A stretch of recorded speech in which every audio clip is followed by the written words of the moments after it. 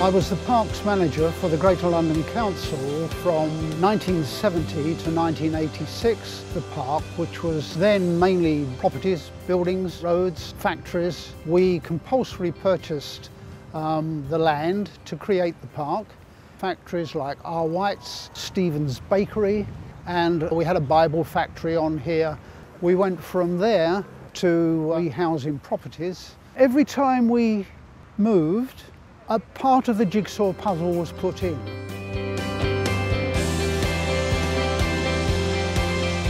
Burgess Park needed redevelopment for a whole number of reasons, but not least because people felt unsafe about the park. It was really about the layout of the park. It was never a coherent park.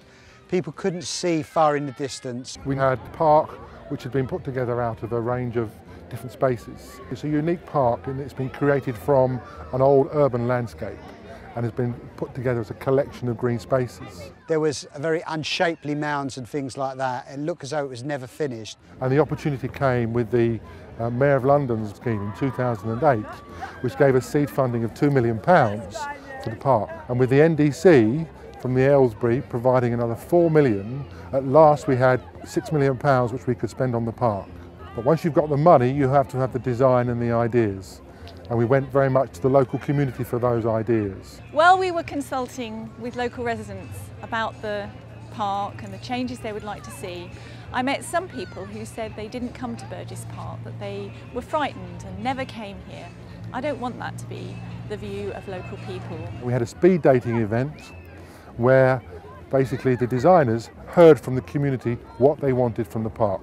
What it allowed us to do was get a really good understanding of exactly what the kind of key issues were. First, really critically, was the issue of personal safety, and that clearly was putting off a lot of people from coming in and using the park. They wanted the separate spaces to be brought together as a coherent whole, albeit recognising that a park is a place which is used differently by different people at different times. There was a big desire from the stakeholders' part to make a beautiful place. Sections of it more like a kind of wasteland, really. There were old redundant roads running through it. There were areas of ground that you genuinely would have thought was some wasteland. They wanted it to be a destination, a place where people came to do things. In 2009, I hadn't been working here for very long, and I thought there's this great open space in the middle of Southwark.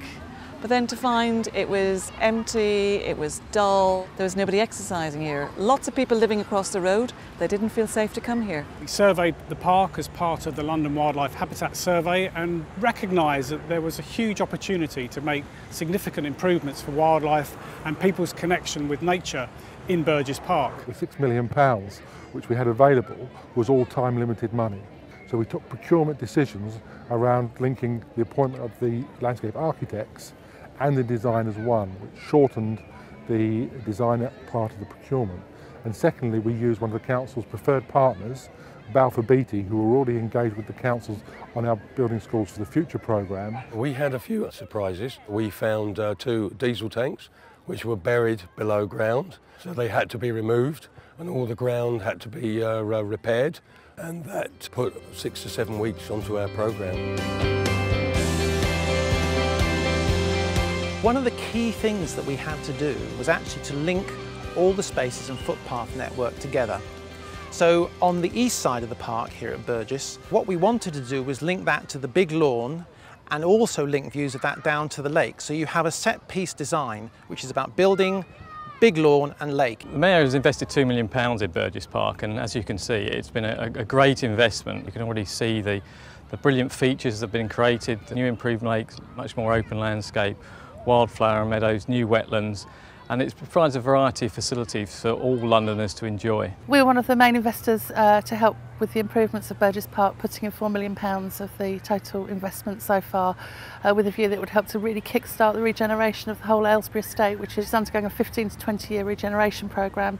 Already we're seeing with the opening just over this weekend that people are really wanting and embracing it as their own space. We want to see the park to be the best it possibly can, so we're absolutely delighted with the wonderful, wonderful transformation of the park that's just been completed.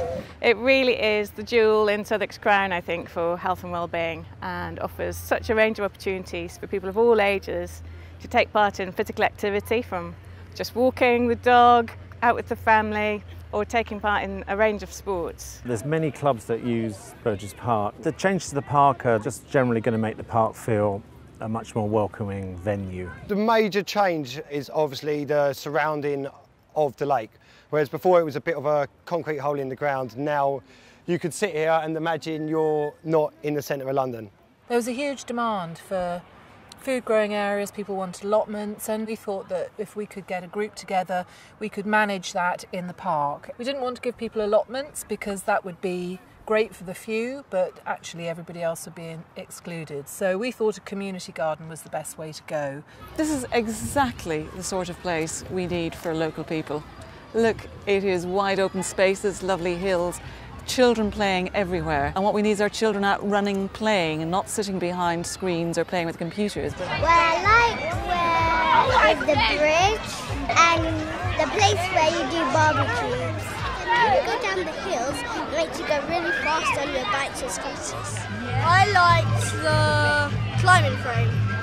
I got to the top all the time. I really like the zip wire and the climbing frame. This area right here, because obviously this is where all the kids are playing. So it's they're leaving the playing grass for the older generation, such as myself, to be able to play football over there. You've got the youngsters here, we're playing there, and so on. And we know that the older generation in us can now relax in peace on the estate, knowing nobody's going to give them any trouble. From a community safety aspect, I really like the fact that the park is been widened. The field of vision is much wider. We're able to see any potential hazards, anything like that, as well as gaining a public space that Southwark can be proud of. A lot of our families live in flats all around the park, both on the Aylesbury and over into Peckham, and they don't have a lot of access to outside space.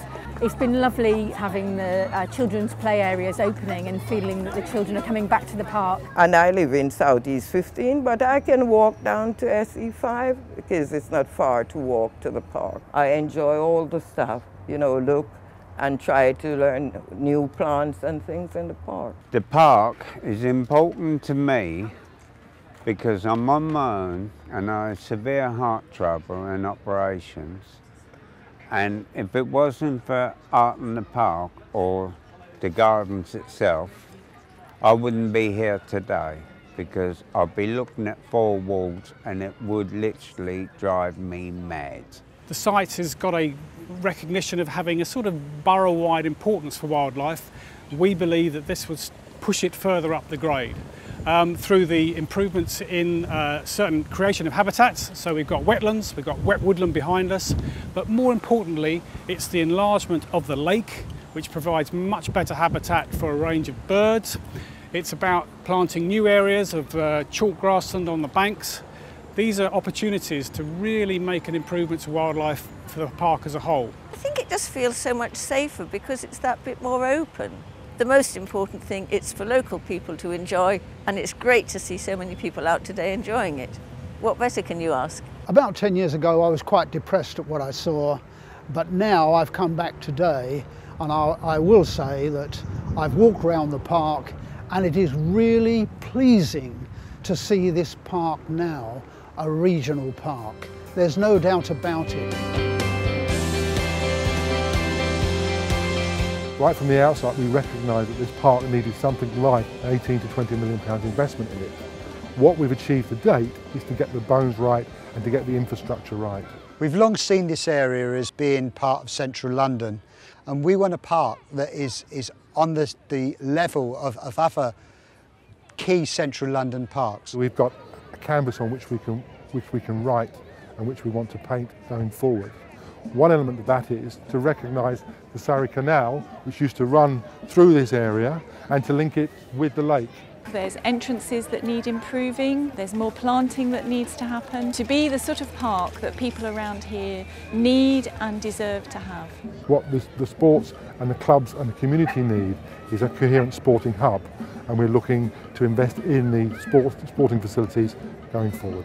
I would love to have 100 metres straight because there's no athletics club in Southwark.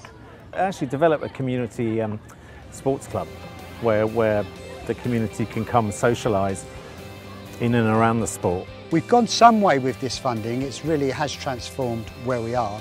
But what we want is to get to the next stage so that we can really develop this park and have a park that we are genuinely extremely proud of, and that people from miles around will come to and see. We're really pleased with where we've got to today, but it's important to recognise that this really is the end of phase 1 for the park.